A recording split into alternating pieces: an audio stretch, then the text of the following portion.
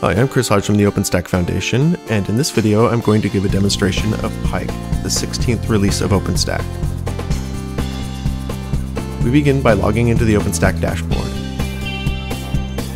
OpenStack is one platform for all of your compute, networking, and storage needs. We're going to begin by launching some virtual machines, but before we can do that, we need to set up some security settings so that we'll be able to log into those machines remotely. Let's begin by creating a key pair. A key pair allows us to log into our machines without using a password, using SSH. We copy the key pair to our local environment and set the appropriate permissions.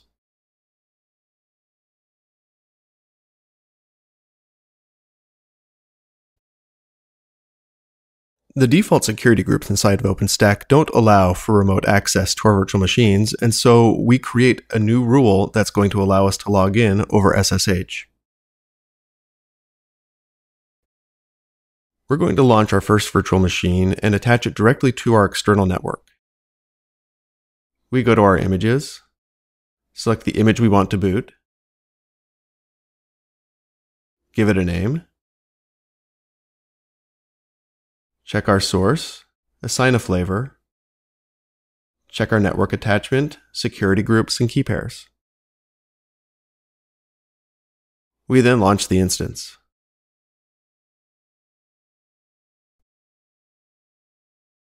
The image booted, we can check that it's attached to our external network and has a fixed IP address from that network assigned to it.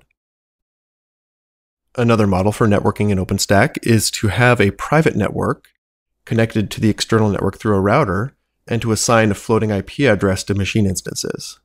We're going to demonstrate that now by first creating a private network with the subnet of 10.0.0.0/24.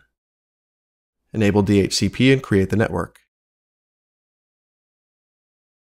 Neutron's created a private network for us. We now create a router and attach it to our external network. With the router created, we can add a new interface to it that connects to the private network.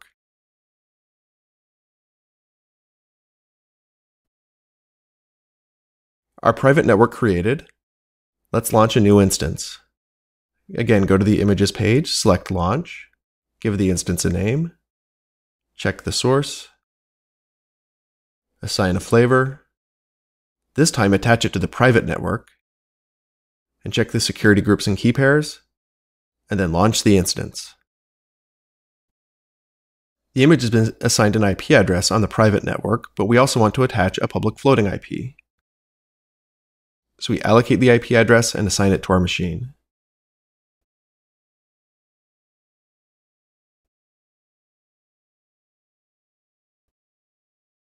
You can check to see that it's booted inside of the console tab.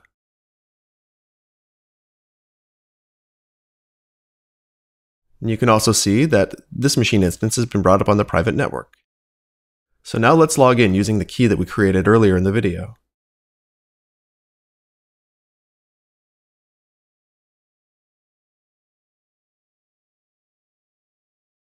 Now that we've created a couple of compute instances, let's manage our storage. With OpenStack Cinder, you can create block storage to attach to your virtual machines. And so let's start by creating a 3 GB data volume.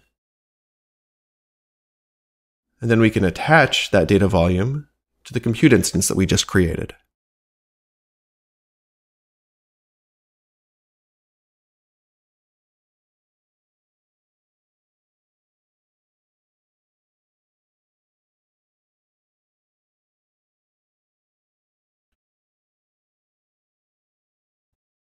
The attachment is complete on device VDB. Switch back to our machine instance that we logged into earlier. And let's format our new storage.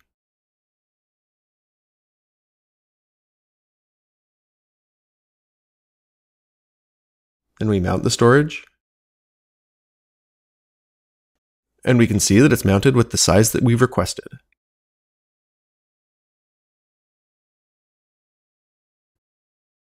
OpenStack also provides Swift Object Store.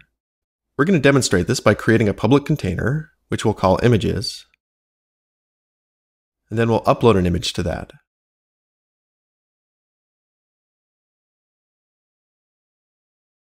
Once the file is uploaded, we can look at the container status, copy the link to our image, and download it directly.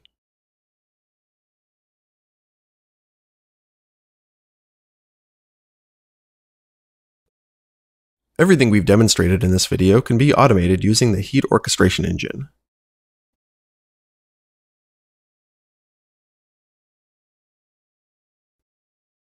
We're going to demonstrate this with a heat template that creates several different networks and attaches them with routers, starts up virtual machines and attaches them to the different networks, and creates permanent storage to attach to those virtual machines.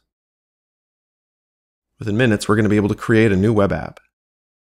We start by loading in the file for the template and setting the environment, giving a name for the stack, and providing our password. We hit launch, and then we can monitor the progress of creating the stack. With this simple script, we're creating 16 resources that are being entirely managed by the heat orchestration engine.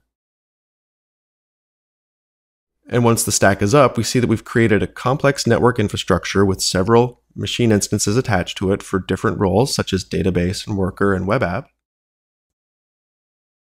And our application is ready to start serving pages.